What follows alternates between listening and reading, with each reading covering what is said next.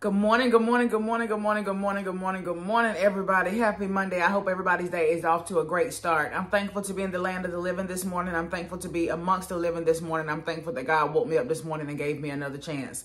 So for those of y'all who don't know who I am GraceAmber. I come on different platforms and share words with you. Whenever God gives me a word to share, I come on and I share it with you. Really quick, today I want to talk to y'all from the topic of planting, right? Farmers, crops, planting, yeah. So let's talk about this thing. When a farmer decides that he is ready to plant seed, right? He plants the seed and he does all this other little special stuff that he does, and he fertilizes and he waits, but he does everything that he knows how to do, right? And then once he does everything that he knows how to do, he waits for the crop to come up, right? Well, here's the thing. There are no guarantees. Just because he planted the seed, right? Just because he fertilized, right? Just because he did everything that history and science has told him is effective in producing a harvest, right? That he's looking for. Even though he's done everything that he knows how to do, even though he's watered, even though he's planted, even though he's fertilized, even though he's done all these different things, guess what? There's still a possibility that he won't get a harvest. Why? Because even though he has planted seed, even though he has fertilized, even though he has done all the techniques that the industry tells him that he should do, right, for optimum growth, even though he does all these things, some things remain out of his control. Let's talk about that. So if God decides that he is going to send a drought, right, and this farmer has planted his seeds, and God sends a drought after he's planted his seeds, right? Well, guess what? He can have fertilized, miracle grow, fish guts, all kinds of dung and animal feces. He can do everything that he knows to do, water. He can do everything that he knows how to do, right? But guess what? If God decides that he's going to send a drought, guess what's going to happen? It doesn't matter how much he did. It doesn't matter how much he did with his own free will and by his power, right? Guess what? If God decides there's going to be a drought, his harvest will not come forth. If God decides that he is going to send a flood in that zone, right? After this farmer has put his seed down, guess what? He will not have a harvest. Why? Because of things outside of his control. What am I trying to say?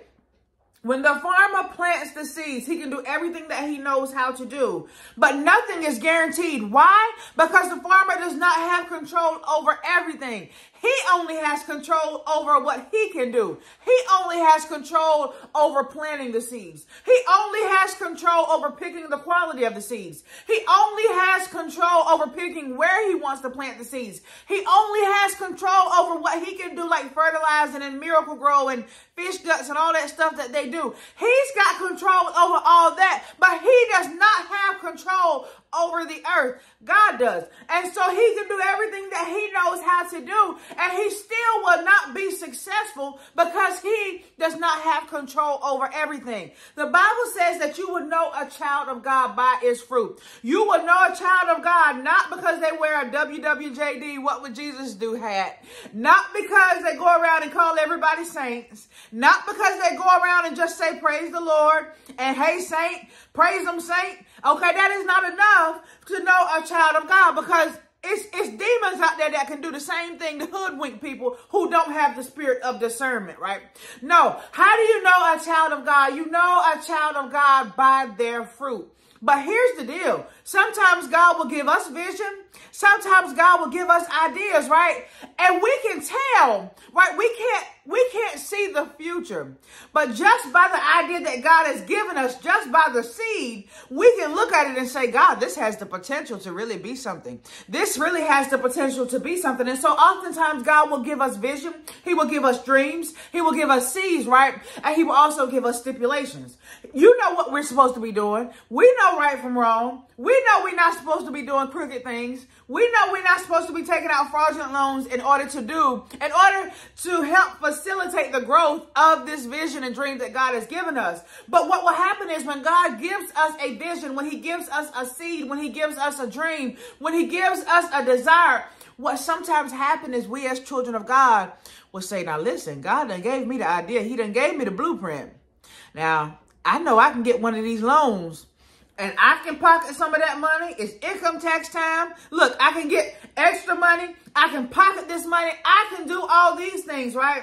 I can just take the blueprint that God gave me, but I don't have to do everything that God has told me to do. Here's the problem with that, is that when God gives us a blueprint, when he gives us vision, when he gives us a dream, and he also tells us the right way to do things and the wrong way to do things, he also gives us stipulation when he does that, right?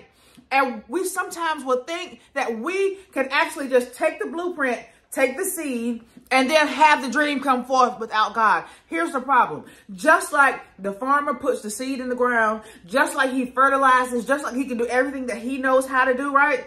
And he still is unsuccessful. Why? Because he doesn't have control over everything. So it is with the visions and the dreams and the seeds that God gives us. He wants us to be fruitful. He says that you will know his children by their fruit, right? And so obviously by him saying that, he wants us to be fruitful. He wants us to bring forth. He wants us to multiply. He wants us to bring forth dreams and visions and everything that he has given us. But here's the thing. We need not be deceived that we can do it on our own. Just because God gave us the vision and the blueprint and the dream and the seed, right? We can plant it in the ground. We can do everything that we know how to do, just like the farmer. But we are not God, and we don't have control of the earth. And so because we don't have control of the earth, it is not us planting. It is not our planting. It is not our fertilizing. It is not our watering the plant that will guarantee its success. It is actually the favor and the hand of God that will guarantee our success. Let me give you a scripture. Turn with me in your Bibles to 1 Corinthians, the 3rd chapter. Go down to the 6th verse, and it reads, I planted the seed, Apollos watered it, but God has been making it grow. So neither the one who plants nor the one who waters is anything, but only God who makes things grow. When God gives you vision, when God gives you dreams, when God gives you seed, as Miles Monroe would call it, the raw material, and when God gives you these things, right? Sometimes the enemy will creep in and have us think that we don't need God, that we don't have to do it the way that God said. Listen, we can just do it. Just take the seed, take the blueprint, look, take the master plan, and then you go do it your way, and it is going to succeed. Not so. It is not the one who plants. It is not the one who waters, but it is God who will make it grow. Don't ever feel like when God gives you vision that you can make it without God, because there is nothing so great that you or any other man can do. In fact, it is the favor and the hand of God that will make it come to pass. It is the favor and the hand of God that will make the seed grow. It is the favor and the hand of God that will bring harvest, not by your might, not by your power, but by the Spirit of the Lord. I love you. I'm Grace Amber. Happy Monday. I will be right back on tomorrow with another word.